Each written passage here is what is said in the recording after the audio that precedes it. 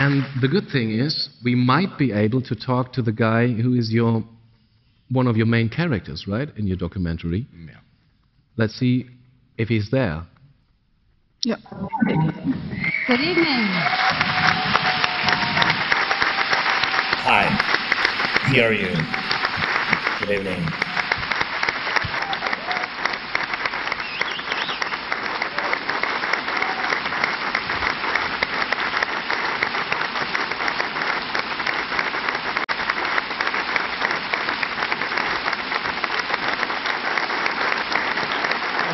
Thank you so much.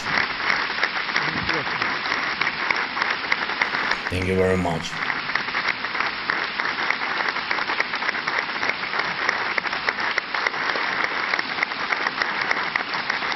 Thank you. Dear organizers, thank you very much. Dear organizers, participants, friend of Ukraine, Sean, and guests, all the guests of the 73rd Berlin Film Festival, ladies and gentlemen.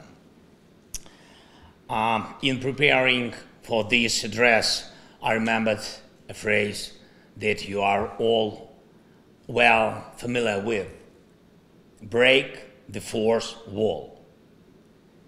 An imaginary border between the one who is on the screen and the viewer. At the same time, cinema is able to overcome other walls and barriers existing in the world, both real and ideological. It is enough to mention the story of the great German director, Wim Wenders. In my opinion, in a certain sense of the word, he broke the Berlin Wall 2 years before its actual fall. In the outstanding film Der Himmel über Berlin, where the divided city is united by angels flying freely over the wall. At that time, Wenders couldn't even imagine that one day, basically the same place, he would open the 50th Berlinale, where once there was a wall and emptiness. Now life is booming and the heart of the Berlinale beats.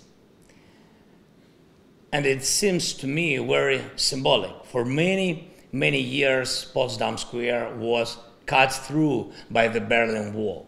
Formerly, it divided West and East Berlin.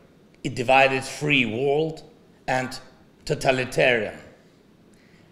And it is not only about state borders on the map.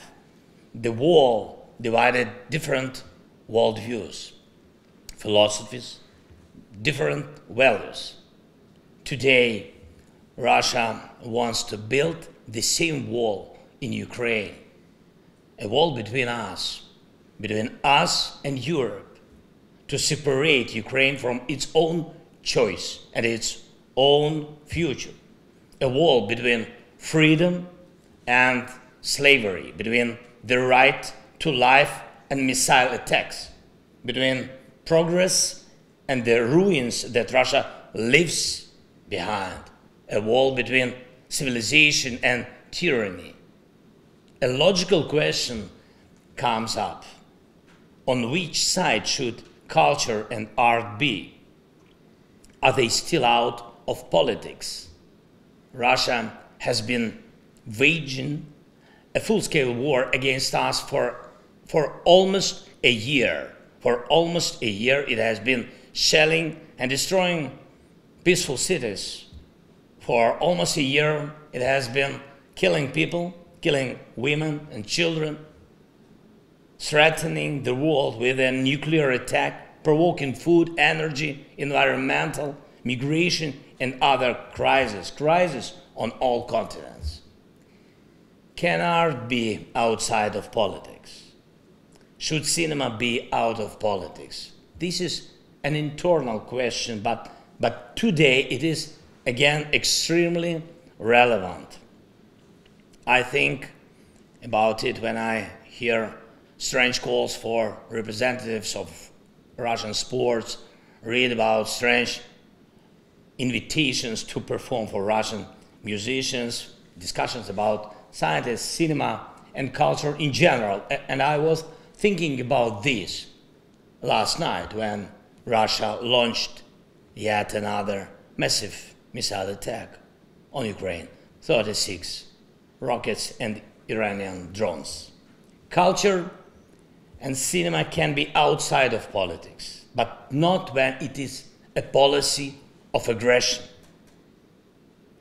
not when it is a policy of mass crimes, murders, terror, the desire to destroy other countries and other peoples, when it is a policy of total war. That is the politics of today's Russia. Under such circumstances and at such times, art cannot be neutral, cannot be out. Culture makes choices in times like this. Culture chooses the side or speaks out in different ways, fighting and standing against the evil, or overlooks and remains silent and in fact helping the evil.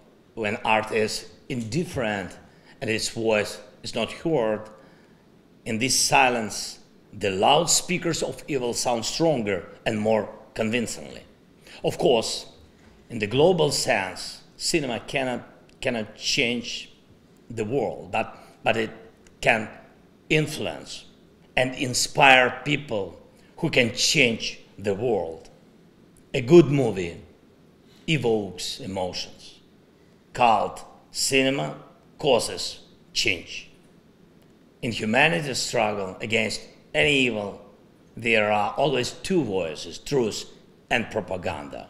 For a while, propaganda can muzzle the truth, but it is not able to win completely.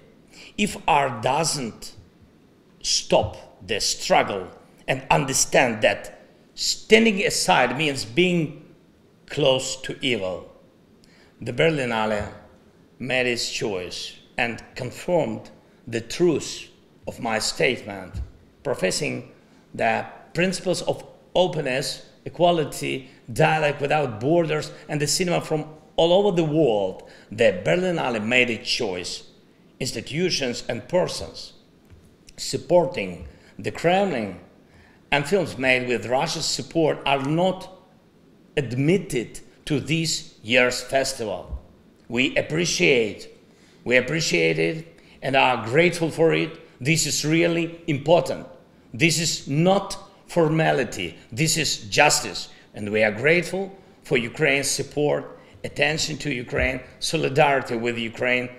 Proof of this is the official badge for participants and guests of the Berlinale. The Golden Bear, which this year has become blue and yellow.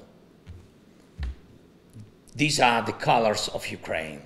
And we will do everything to return him to his rightful place and free all our lands.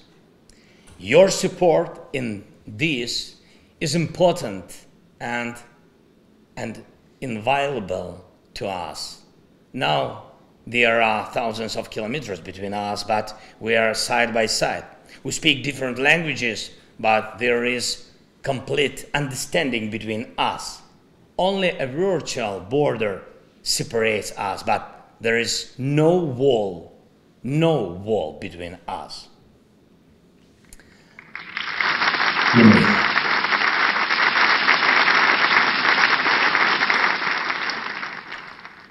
Ladies and gentlemen, in 1951, the first Berlin Film Festival took place.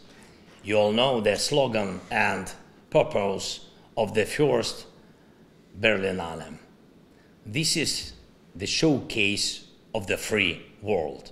Today, Ukraine is the fortress of the free world, a fortress that has stood for almost a year, a fortress that protects itself, Europe, and the world, a fortress that cannot fall, a fortress that will definitely stand and will win. I know and I believe that you will all be convinced of this after seeing our superpower, the superpower of Ukraine. Glory to Ukraine. Thank you.